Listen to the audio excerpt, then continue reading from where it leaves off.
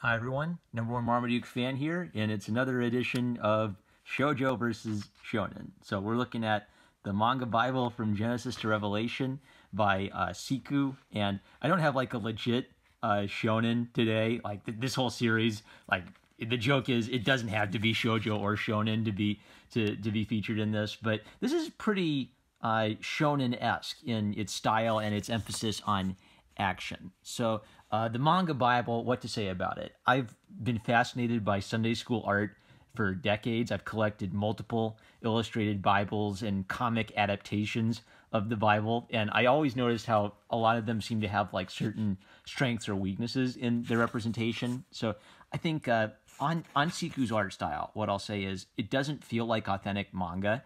It feels like a very British Western artist who's trying to bring in some elements of manga into sort of a sketchy, over-the-top action Western style. And he's actually worked in 2000 AD for Judge Dredd, Slain, and he's co-created Pan-African Judges. So actually, the title's kind of fake news, because if you go into this looking for a manga adaptation of the Bible, I don't think this is the best manga adaptation of the Bible, but it's a really unique, really slick, kind of grungy, almost like Frank Miller-y version of the Bible. And even the script emphasizes this. I was at first a little bit annoyed because sometimes there'll be like these moments where they have the characters speak in sort of a contemporary dialect. So Joshua says, "I don't know about you guys, but I hate long speeches, so I'll get right to the point. In 3 days, we crossed the River Jordan to pick a fight." So, but you eventually start getting into it when you realize what this is. This is trying to specifically emphasize kind of the seedier PG-13 to rated R aspects of the Bible. And so I will give it credit for that. This does not skimp on like the battle sequences and the blood, and it mentions that Rahab is a prostitute.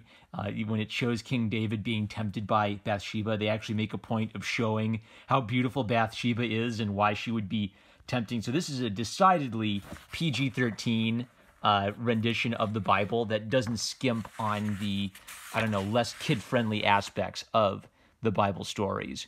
Why did I mark this? This is a good illustration, I think, of just the use of black and white and how I don't think this is particularly good manga art, but it is good dynamic angular art. Lots of shadow, lots of silhouette, especially in battle sequences, you know, when there's fluttering hair and fluttering capes and explosions of energy, then I think Siku's sort of in his element, and it's utterly unique. So I guess that's the sum of my whole critique. It's really weird. You never quite feel like it makes sense or that it's quite consistent with itself, but it's really unique and it's really interesting. The parables of Jesus and other little stories, sometimes they'll do like a little comedic, cartoony style inspired by super deformed comics. What was I going to say about this? Oh yeah, this kind of illustrates it. So the parables of Jesus, it's written the prodigal son, and he's crossed out the prodigal son and written the unforgiving brother. I think that's a good little illustration of what the manga Bible is trying to be. It's trying to emphasize aspects of these Bible stories that you probably heard on the flannel graph in Sunday school that were maybe de-emphasized by the teacher who was afraid it wouldn't be kid-friendly enough. And so I will definitely give Siku props for that. I marked this because I feel like there's some times where it like jumps up and down in quality sharply, and I think it probably Siku did certain sections out of order or did them earlier on and was still trying to get a feel for the style. And this is where like the letters from Paul, I feel like, is where Siku has kind of, I would guess that this came later because it feels like he's controlled the weebisms a bit and is just starting to draw like really this great grungy indie art that is completely his own style. And I think you'll dig it. I don't know. You know, like you have to be like a really particular type of person to enjoy Bible adaptation after Bible adaptation. But the credit for the manga Bible is I've never seen a Bible adaptation quite like it, and I think it's worth a look. For our shoujo, we've got My Love Story, Volume 2, story by Kazune Kawahara, art by Aruko.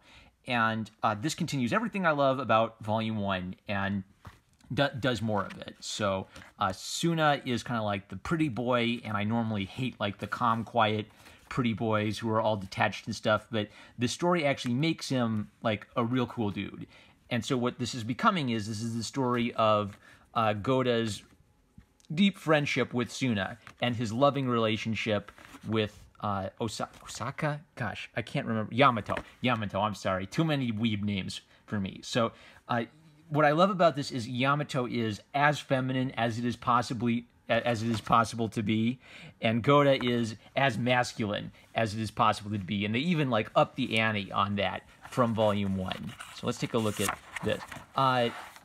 Last time, I think I was reviewing Lovely Complex, and I said I enjoyed it, it was funny, but I didn't feel like much happened in Volume 1. My love story is a better example of that, where there's consistently these funny, silly stories of Goda being like a hyper-masculine man and being a little bit oblivious, and then also having this really charming romance with Yamato. This really charming romance with Yamato, and what I like about this volume is, in addition to kind of consistently having, funny, silly stories, there will also be like a really funny story and a really emotional story. So this one really cracked me up because Goda is oblivious, and a lot of the humor comes from him being oblivious. So he signs up for his first ever high school job, and he works at a place called Bro Cafe Machos, where he has to wear suspiciously short jeans and like an AA shirt. And he doesn't get that this is like the equivalent of a Hooters, and that's why he was hired. And so the humor comes from the fact that Goda is so enthusiastic, he's so masculine, and he's so slow on the uptake. When all these guys start coming in, hey, where do you work out? Your deltoids are amazing. I was just like cracking up for the whole chapter. And his mom's like super masculine, like it explains the genetics of where he came from. And then towards the end, it really hit you with this emotional story about death and the fear of death. And it was just really meaningful. So that's what I dig. It's this really goofy, over-the-top character who's unusual. What makes him unusual is his role is usually played by the handsome pretty boy in these romance stories. And I really feel like this entire book came from Kazune Kawahara's and Aruko's appreciation of macho manliness in young men. And they just wanted to make a whole story that was about pushing that to the most ridiculous limits possible. Just how manly can you make a young high school Japanese dude? I really appreciated their notes where they even tried to emphasize that in his facial structure. Like, that's what he looked like in the first volume, and they like up the ante a little bit on his masculinity. And a lot of the humor comes from how intense he is. Like, he will do like the short run style for a long distance run because to him, I guess to him, it's like long distances are short distances. And I like that they actually appreciate him as handsome. Like the gag of the character is he has this big, huge, unappealing face, but he actually is handsome by the standards of masculine handsomeness. It's just that handsomeness isn't the same as beauty. So he is handsome, but he's just not beautiful whatsoever.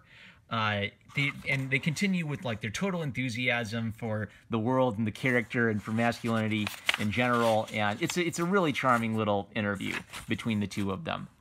So 2 volumes in, I'm still consistently enjoying myself. Each volume is consistently giving plot elements that are interesting and actually have some emotional resonance, and it's got to be the most masculine guy and feminine girl pair up I've ever seen, and I really love that they're together and they're doing stories about them having like their first birthday celebration or their first time holding hands. It's not just like a love triangle where we're waiting and waiting and waiting for them to get together, and then they get together at the end, and that's it. They're actually telling stories about the young kind of puppy dog love days of romance, and I really, really dig it. My love story has to be my let me think.